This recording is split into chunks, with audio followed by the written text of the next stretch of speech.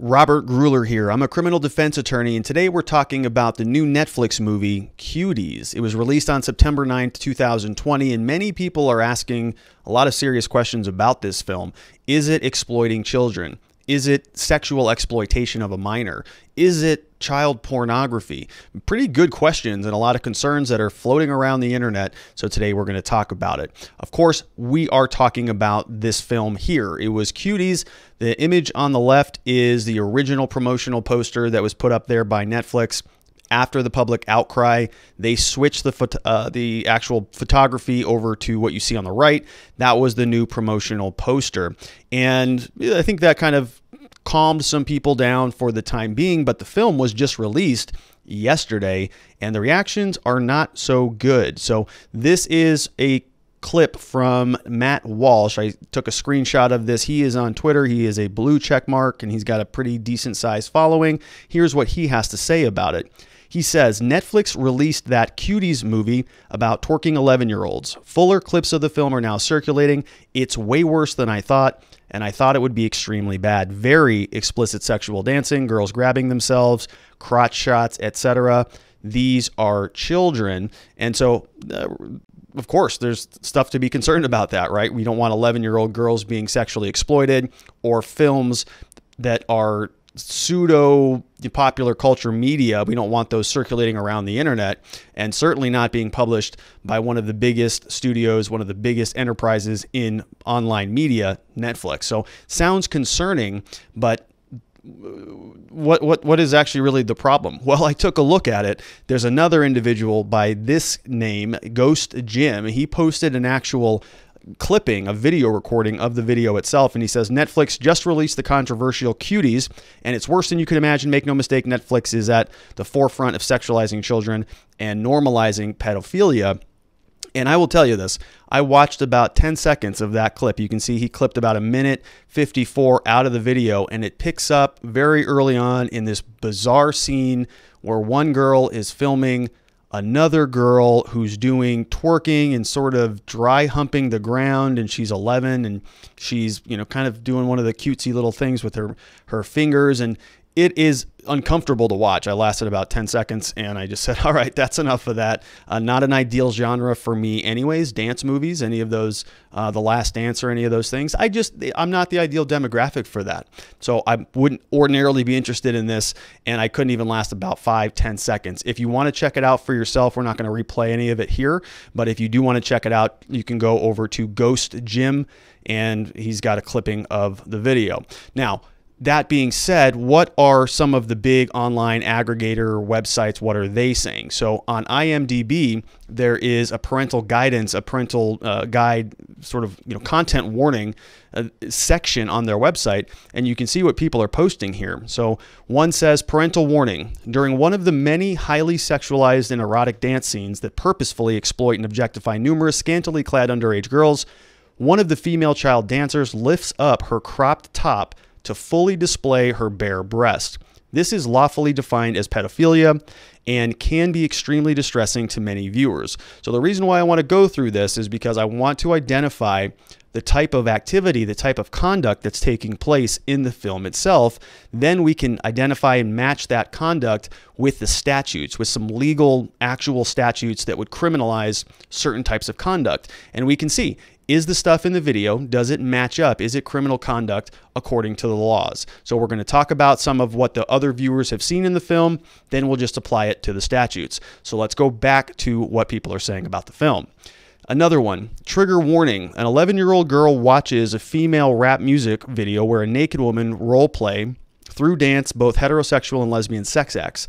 An 11-year-old female dance group then mimics these sexual moves via on themselves and on each other while the camera zooms in on their sexual body parts as they erotically writher. This can be highly distressing for many viewers. Another one says female breast nudity of a minor during an erotic dance scene and lengthy excessive close-up shots of breasts, bums, and spread crotches of scantily clad 11-year-old girls during numerous sexualized dance routines. And finally, a pair of tight leather pants on an 11-year-old girl are forcefully pulled down while on camera, while the camera focuses in on her partly exposed bum. So that is what people are saying are in the film. As I said, I have not watched it, but I'm going to guess that that is all pretty accurate. There's numerous people who are sort of admitting that there's a similar theme running through the film, multiple reports from multiple people. So that's what we're talking about now. Let's take a look at the statutes. Let's look at the actual statutes. What does the law say about this particular charge? Well, we're going to look to Arizona law. We've got Arizona statutes because we practice out of Arizona. I will tell you that many of these laws are very similar across the board. They are criminalizing the same behavior. Really, the only differences between the different states that I've seen, all of this conduct is essentially illegal across the board, right? Being in possession of child pornography is illegal in every state.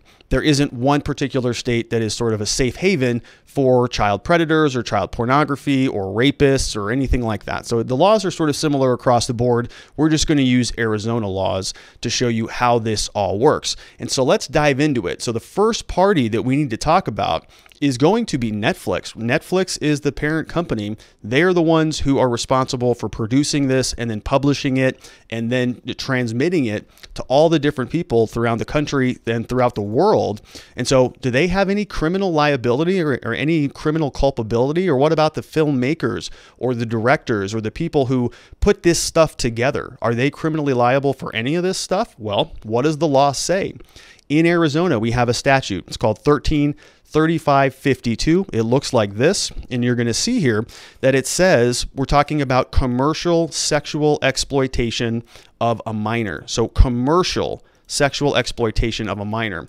And as we go through some of these, you're going to see that at the very top, it says here that a person commits sexual exploitation of a minor by knowingly, and here's point number one, using, employing, inducing or coercing a minor to engage in or assist others to engage in exploitive, exhibition, or other sexual conduct for the purposes of producing any visual depiction or live act depicting such conduct. We're talking about, in that one specifically, sex conduct. Okay, the other one under part 2 is even more appropriate. I think it's even more applicable. We're talking about the areola or the nipple of the female breast being exposed for financial or commercial gain. So in part 1, we're talking about sexual conduct. In part 2, we're talking about imagery. If they're producing imagery to expose the areola or the nipple of the female breast for financial or commercial gain, that is criminalized behavior. Number 3, permitting a minor to be who is under a person's custody to go do these things is also going to be criminal. So we're criminalizing parents or guardians who let their children be exploited. We're also talking about trafficking. So if this is something where the major enterprise is actually trafficking kids, like moving actors from one state to another or one country to another, that could open them up to some criminal culpability there. So you can see here, all of this is just by the statute itself.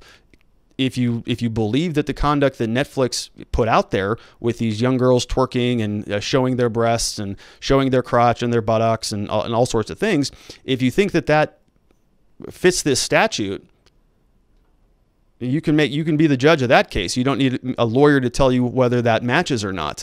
If using, employing, persuading, enticing, inducing, or coercing a minor to engage in or assist others to engage in exploitive, exhibition, or other sexual conduct for the purpose of producing any visual depiction, such depiction or live act depicting such conduct, that is essentially exactly what Netflix was doing. But you can certainly be the judge of that. Now, this is the commercial exploitation of a minor, for sexual exploitation of a minor statute under Arizona law. This is typically used for child pornography cases. People who are literally having children or minors engage in sexual activities and recording them and then pushing that stuff out on the internet. They are producing child porn. This is the statute that normally criminalizes them. My point here is that if you read the statute, you can easily make the argument that Netflix and the conduct, the imagery that we see in this video falls perfectly within the purview of this statute. When we look further down, we're going to see, let me get rid of myself here, we're going to see that this is a major, seriously major crime. It's called a dangerous crime against children. We call them DCAC crimes here in Arizona. It's important to also note under subsection B that ISPs, so internet service providers, are going to be exempt from this type of stuff. So your Cox provider or your Quest provider or Comcast or whoever you use, they're not going to be in trouble for transmitting the images, but Netflix could be. They're the ones who produce this content, and they're the ones that distributed it. So if it goes from Netflix across the internet, and the internet is not liable for this stuff, and it lands in your home, on your desk or in your computer or on your tablet or on your iPhone or whatever that is, because of the nature of the conduct, is there any argument that you are in possession of this child pornography or anything that would be culpable under the law? Well, the Arizona statutes go on further, and we can see here in this next category, 133553, this is the sexual exploitation of a minor statute. So the previous statute was talking about commercial sexual exploitation. That's the producers. Here we're talking about just the receivers. So this is the people who are just sort of obtaining and using this stuff. Could they potentially be responsible for some criminal culpability here? We go back to the statute. So we see here, a person commits sexual exploitation of a minor by knowingly recording, filming, photographing, developing, duplicating, anything where a minor is engaged in exploitive exhibits or other sexual conduct. Part number 2 here, I think, is the one that's most applicable. Distributing, transporting, exhibiting, receiving, possessing any visual depiction in which a minor is engaged in exploitive, exhibition, or other sexual conduct. And that is essentially what we're talking about here, right? You're receiving imagery over the internet of children being engaged in exploitive exhibition or other sexual conduct. You're knowingly receiving it, you're in possession of it while it's floating across your TV screen, and that is what the statute says. That's it. This is the statute. I didn't write the statute. This is what we have in Arizona. If you are convicted of this, then it's important to know what the penalties would be. Again, because these children in this film are under the age of 15. They are 11 years old. That's the age of the actresses who are portrayed in the movie. Now, whether all of them are 10, 11, 12, 13, 14, it doesn't really matter. If they're under the age of 15, then they are going to be punished by what's called dangerous crimes against children statutes. Those exist in Arizona, and they significantly penalize what we're talking about here. So let's take a look at it. The actual maximum penalty for this type of violation, for commercial sexual exploitation of a minor, is going to be the 10-year minimum sentence you can go to prison for. 10 years is the minimum. Commercial sexual exploitation is 10 years minimum. It also applies to regular sexual exploitation of a minor. It's also going to be 10 years. 10 years in prison for this type of offense. Now, you certainly would say the people who are doing this stuff deserve a hard, harsh penalty. No disagreements with you there. But is Netflix, are they contributing to this type of thinking or to this type of acceptance of these types of images? Is this making this a little bit more normal to look at young people this way? Sort of feels like that to me. Now, if you go through the actual statutes, you're going to see that this is what the sentencing chart looks like. So if you've been convicted of a crime like this is what you're looking at. This is the dangerous crimes against children sentencing statutory range. And we're going to go back here. We're going to hit that on. You're going to see when we look at the actual statutes, what we're talking about is being in this category right here. It's under subsection D, the dangerous crimes against children. We're talking about 10 years as a minimum sentence, 17 years as the presumptive sentence, 24 years in prison as the maximum sentence. It's a middle level of the road, sexual exploitation of a minor, commercial sexual exploitation of a minor. So very serious charges, and people are up in arms about it, as they should be. You know, the image that I saw very, very briefly that was posted on Twitter was not appropriate. It was uncomfortable to watch. I'm seeing a big split happen on the social media worlds. There's a lot of the artists and the people who think that this has a higher message and a higher meaning are sort of praising the film. I think on Rotten Tomatoes and on Metacritic, there's good reviews that are flowing out. This is more than just this. There's a deeper message there. I don't I don't see it. Of course, I didn't watch the film, so you can call me, ignorant on that, or maybe I'm discussing something that I shouldn't be talking about because I haven't actually seen the film. Not going to take that argument. Going to go ahead and pass on the film. I'll watch what other people have to say about it, and I'll use them as my informant and tell me, what their opinions are, and we can make judgments on it. But you saw the statutes. I did not write those statutes. Those are pulled directly from Arizona law, probably mirror a lot of the same laws in your home state. So you have to ask yourself, what are you going to be watching this weekend? Probably should not be Cuties.